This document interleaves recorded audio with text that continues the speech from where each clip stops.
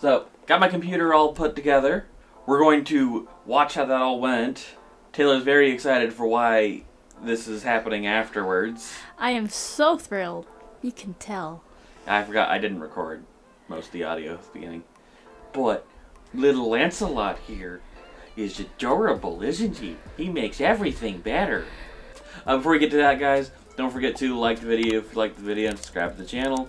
Also, link down below for the merch store. Get the merch. Hello! That's Taylor. She's recording the video.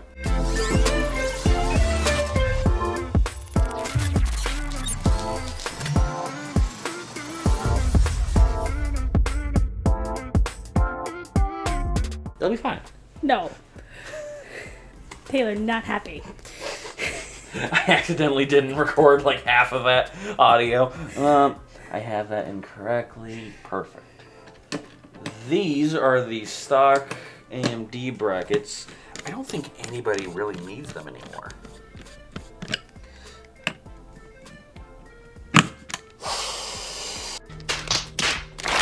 God, I hope I didn't do anything just there. I'd cry. You'll see actual tears from a grown man. Normally when you're putting in a motherboard, you're not going to put it in standing up. However, much like Linus Tech Tips, I am going to follow in his footsteps, and I'm going to go in there. Actually, do I need that? I don't know. Is that for Intel or is that for AMD? That is for LGA, so that's Intel. I need AMD bracket. Cool, there you are. Okay, and totally could not break anything right now, right? No, you could. That's good. Nice thing about these motherboards and the cases, they can stand, but please install everything. That's stronger than it needs to be. I appreciate it though. What is it? So it's a GPU sag bracket. I cannot tell if I am hitting. So a GPU sag bracket is to help with GPU sag, which is this.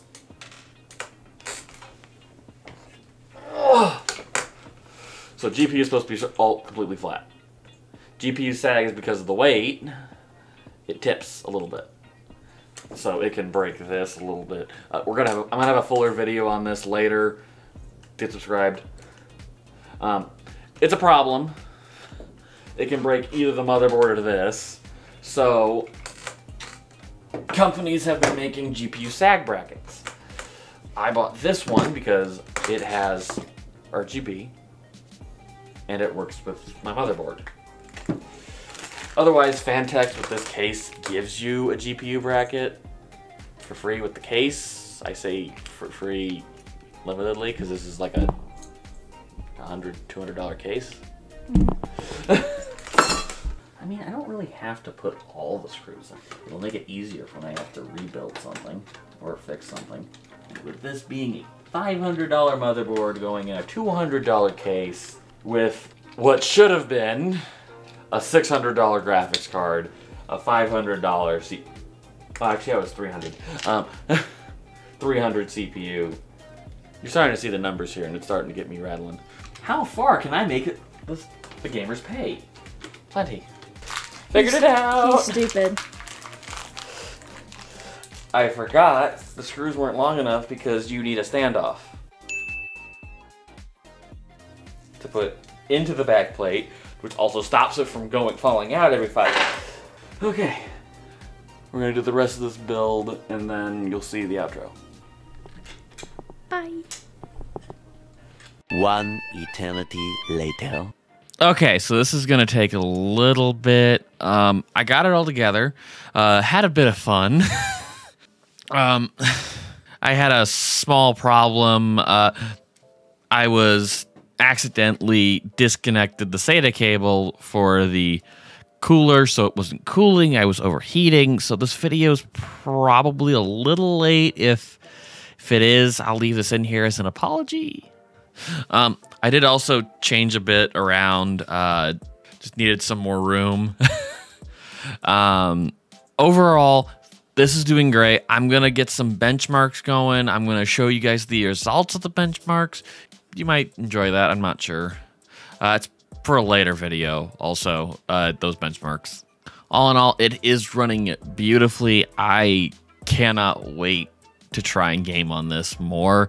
I've played a couple of games, but I haven't played really intense games. I did Fortnite, and I think, what else did I do? Not really anything else. I just did a virtual machine because I wanted to. I have a game I need the virtual machine part of the BIOS activated for. This is going to take me a little bit to get used to. There's going to be a later video with a tour of my studio, we're going to call it. It's more really my bedroom, so bear with me. I'm going to take a minute for that.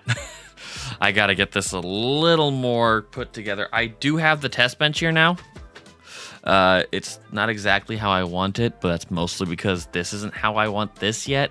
It needs to be a little more in screen. So what I'm going to do, that is how I want this to be now. I want you guys to see me, and I want you guys to see my computer that I have built entirely for having YouTube content created and made.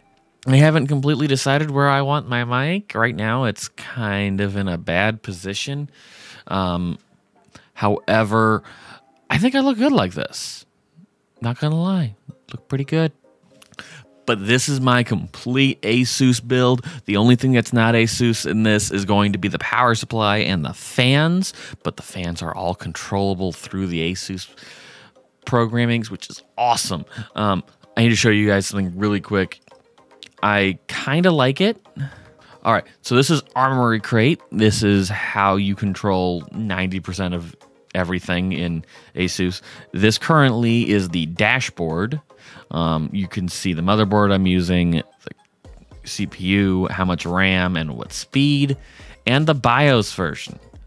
I haven't updated the BIOS yet because I haven't figured out entirely how yet with this, because I did download the new BIOS, but when I go to the tools, I wait for it to load because it takes a minute.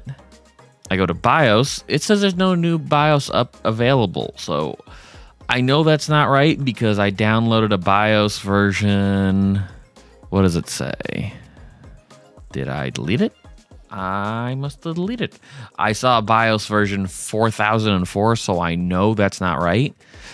One of the nice things, though, they have all the manuals right here in case you misplace them or anything like that. They have individual kits, which are for if you need to do something specific with your motherboard. It also has utilities.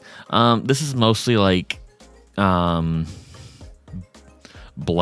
that you don't really need.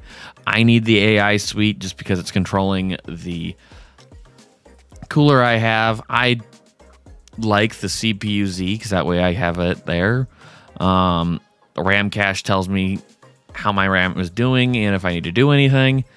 I don't need the noise cancellation. I don't need WinRAR, Overwolf, Game First, or Daemon, or Bull Guard. I don't need any of that. That's just too much load on my computer. I'd rather it be mostly focused on things that are important. I say that as I have a corner of things that has 2, 3 things I need to get rid of. So guys, thank you for tuning in. Don't forget to like the video if you liked the video and subscribe to the channel. Also, I'm sorry the video is a little different than usual. I hope to have more videos like this in the future with more build guides, testing certain parts with other parts. I think I did a pretty good job here for you guys in showing off the more beautiful side of computer building. Thank you guys for tuning in. Have a good day. I've been thinking about putting a bunch of stickers all over this on this side. I don't mean like horrible stickers. I mean tasteful stickers. Asus with the Chakram mouse sent me this metal sticker. I don't know where to put it.